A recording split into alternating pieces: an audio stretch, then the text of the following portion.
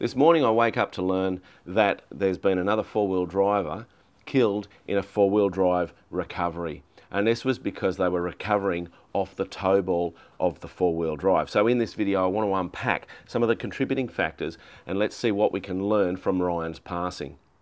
At the start of this video, I just want to pass my personal condolences to the family. I feel your pain. My brother passed away in a single vehicle four-wheel drive related accident some years ago, and I know the pain you're going through right now. There is a future ahead, but my prayers and my heart are with you in this very, very sad and difficult time. I spend a lot of time connecting with four-wheel drive experts in recovery. I'm talking about Robert Pepper, Bob Waller, Casey Lofthouse. I'm talking about Justin Andrews from Factor 55 and many, many others, people who are looking at and considering the recovery aspect of four-wheel driving. And we talk about all sorts of different things and observe things like this. And it's a generally well-held belief that recovering off a tow ball or a tow hitch is an unacceptable practice because it can damage vehicles and people can be killed, and that's what we're seeing in this situation with Ryan's passing. Now, if you have mates who are new to the four-wheel drive space or have maybe been doing it for years but haven't got their head around the danger of this, can I encourage you to, if you agree with the comments and content of this video, hit that like button, leave a comment down below and share the video. And that's so that we can help, all of us can be part of getting this message out there so that we can start saving some lives. All right, let's get into the guts of this video and start talking about some of the things that I think have contributed to Ryan's passing. So this morning I've been in touch with Justin from Mojave County 4x4 Recovery. They're a volunteer four-wheel drive recovery group for their local four-wheel drive area. And they were asked to be involved in the post-tragedy recovery by Aidan Towing, who was responsible for that recovery in that situation. Now, Justin has given me permission to use the images that you see in this video. So obviously I don't have all of the information. I wasn't there. But I do have a lot of experience in four-wheel drive recovery, and I spend a lot of time thinking about it and talking to experts and discussing concepts and principles on a range of different elements to do with recoveries and four-wheel driving. So I think what I have to say is probably well worth listening to. But obviously we can disagree with each other and have a civil discussion about the principles. At the end of the day, I want to learn, and I want to be able to bring what I've learned to the table so that we can discuss it and get out there and wheel well. So let's start talking about the hitch that was used in this recovery. So one of the things I've been observing and learning and discussing over the last period of time is to do with the comment, you should never recover off a tow ball. Now, I stand by that comment. I believe that comment is correct, and I've done content and videos about that. But let me unpack that a little bit further for you. The thinking around that comment is do not recover off a tow ball. There's multiple different tow balls out there in the community. In America and the UK, we all have different types. That's one for my caravan. This is what I use here in Australia for towing, a little trailer around. It's a 50mm ball. When we make the comment, do not recover off the tow ball, it's probably not the total best way to say it, because what we're really getting at is if you don't recover off the tow ball, you're not recovering off the hitch, which is where we see a lot of failures. We see a lot of failures here, and in this situation, that's where the failure point's been, and I'll get to that in a moment. So when we say don't recover off the tow ball, there's issues there. Firstly, your strap, when it's hooked to a tow ball, you can't tell me that looks like a hook on a crane, can you? And it's not closed loop. Now that's a whole subject we would need to unpack for you, but it's not a good scenario to hook like that. Imagine if you're recovering in this situation, it's easy for that to come off. And also, it's what we call single shear in this situation. So the tow ball can actually come off, bust off here. It has happened, and yes, we've all seen Ronnie Dales trying to bust a tow ball myth. And he had to cut the tow ball to get it to fail. But there have been recorded instances and videos done where I've seen and stuff of tow balls that have failed right here. So it does happen. But the majority of the times we see it happen back here on the hitch. And you'll notice that this hitch is different to this hitch.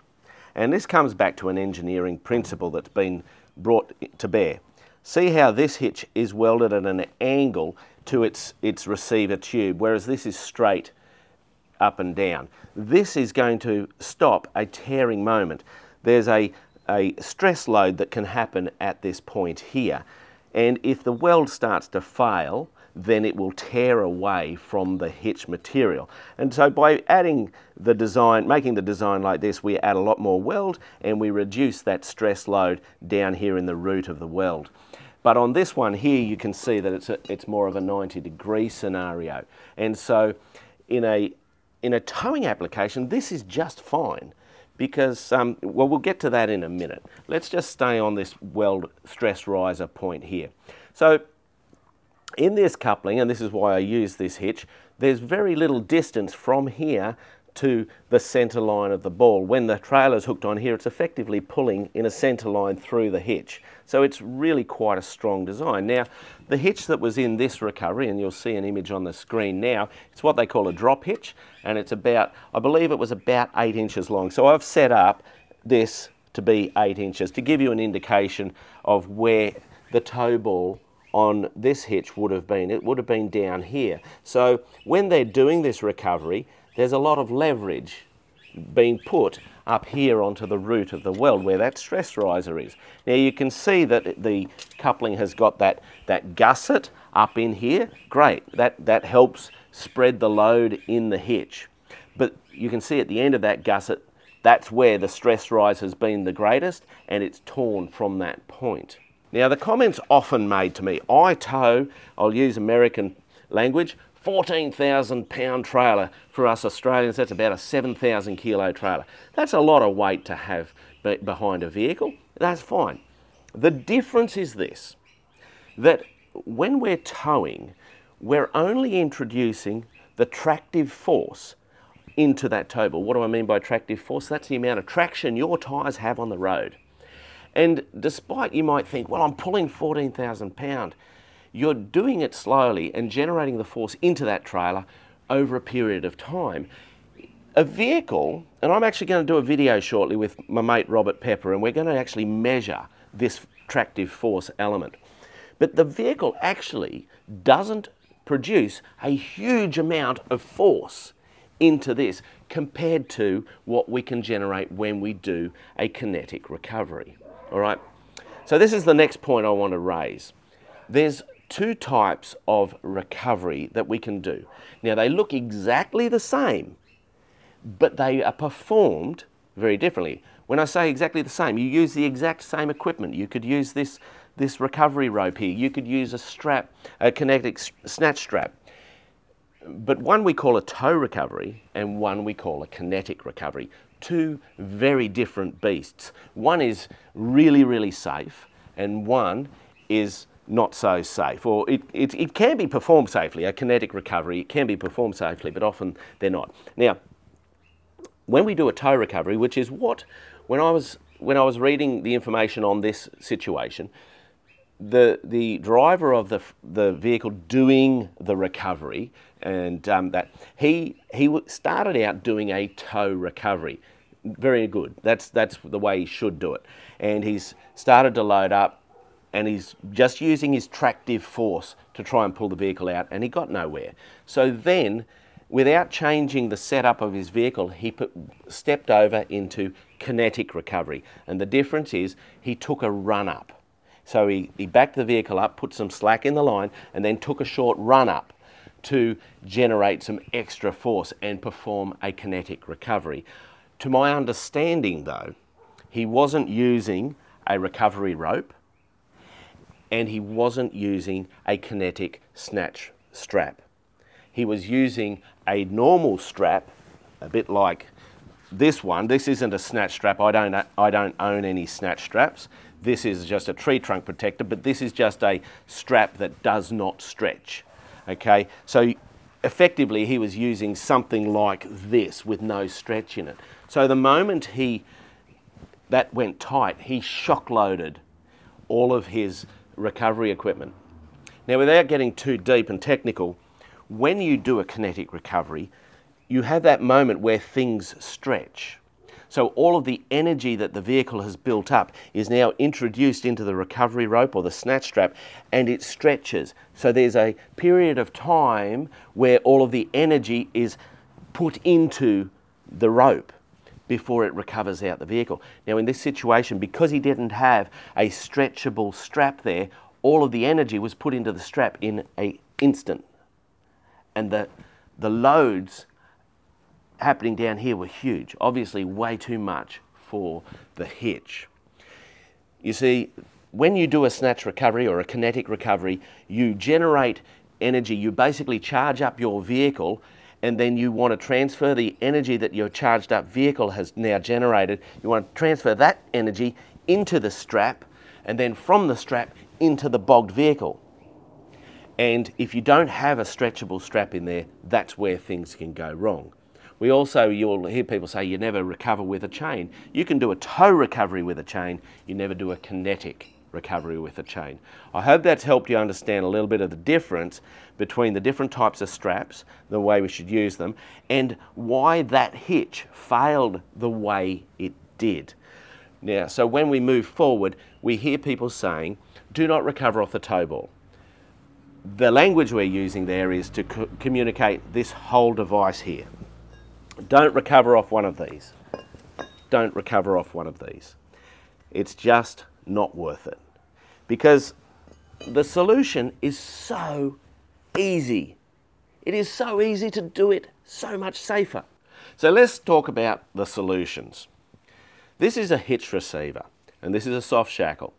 It's an excellent way to connect to the rear of a four-wheel drive. So to use it, we simply slide the hitch receiver in there.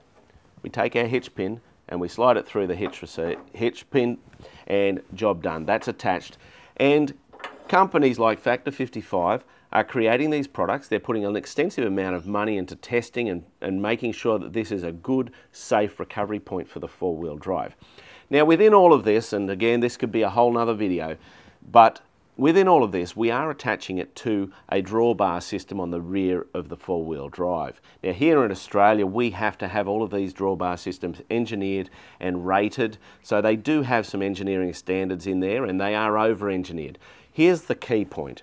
If you have a well-designed, correctly fitted recovery or tow hitch on the rear of the four-wheel drive, we're not seeing them fail in recoveries, assuming that the recoveries are being performed correctly. They have been known to fail when they're a light duty hitch that's been used in a heavy duty environment, or one that's been used around salt a lot and there's corroded bolts or rusty chassis and stuff like that. That's outside of the norm, and that comes back to the owner operator making sure that their equipment is in good order. But this vehicle here hasn't got any of those problems. The tow hitch is in excellent order, and most vehicles out there will be in that situation. And so that makes a really nice recovery point that is engineered, and I think it's safe to say we know it's going to be a good, safe recovery point. So here's the question, because I get this in the comments on my videos, is I've been doing tow bar recoveries off hitches like this for years and it's perfectly safe. Well, I think the proof's in the pudding, and I think Ryan and his family would disagree with you. Just my thoughts on that.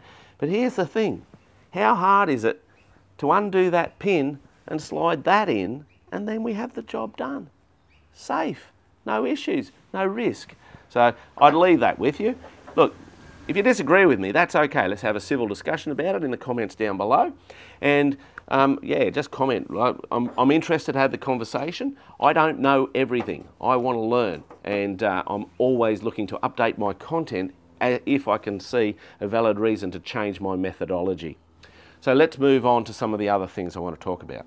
So I want to give you a tool now to use when you're in a recovery situation. And this was developed by some friends of mine, John and Carl Eggenhausen from Get About Four-Wheel Drive Training here in Australia.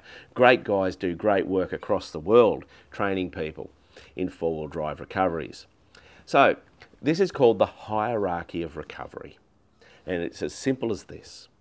When you go out four-wheel driving and you get bogged, this is where you start. Is my four-wheel drive in four-wheel drive? Have I let some air out of my tyres to increase the amount of traction that my vehicle can have? If it's yes to all of those things, the next thing we're going to do is get out the shovel and release some load from the vehicle. So dig out the tyres, dig out underneath the chassis and so on and so forth. And that may be enough for you to get out of the bogging situation. As you can see in this tragic situation, that hasn't been done, and that would have reduced the recovery load. Now, if you've done the shoveling, which was always going to be a good thing to get done, the next thing you're going to use some rocks, some sticks, you're going to use some traction boards to give you traction under the tyres and the wheels. You might get your jack and jack the car up and put some sticks or boards under the tyres to get the vehicle moving forward. If you're still bogged, we now step up to the next level, which is where we get another vehicle involved. And we're going to do the tow recovery. That's right, that's the one where we don't accelerate. We drive the vehicle out until a strap, a chain or a recovery rope is taut, and then we try to drive off and pull the vehicle out of the bogging situation. Now you might be thinking, Matthew, you just said use a chain. In a tow recovery, a chain is fine because you're not shock loading anything, you're just pulling. The next thing we're going to use, if that doesn't work, is we will winch. We can do single line winch, we can do double line winch, we can do winch redirections. There's multiple ways we can use a winch to recover a bogged vehicle. And for me, that's about, by the time I get to a winch, I've pretty much got any vehicle out of any bogging situation. And then the last method that we would use if a winching situation has failed is a kinetic recovery. And that's where we're going to use something like this recovery rope here from Factor 55. And we're going to generate that kinetic energy and pull the vehicle out. Now here's the big concern with kinetic energies. Everything up to this point has been controlled. Even when you're winching, you can watch the winch rope coming in, and if something's going wrong in the recovery, you stop winching. You don't overload in a winching situation, as in put in too much energy, because the winch just runs out of power. So it's a lot safer method. Once we get to a kinetic recovery, we have an uncontrolled energy release. Let's think about it like this. This vehicle's bogged and it needs 1,000 kilograms of force or 1,000 pounds of force, it doesn't really matter, for it to get out of that bog situation. So what I need to do is, with my F250, put 1,001 kilograms or pounds of force into this vehicle, and this vehicle will be recovered because I only need 1 pound more force to overcome the bogging situation. You understand the principle I'm getting at? You don't need much more, you only need a tiny amount more force than the bogging situation requires, and you'll have the vehicle out.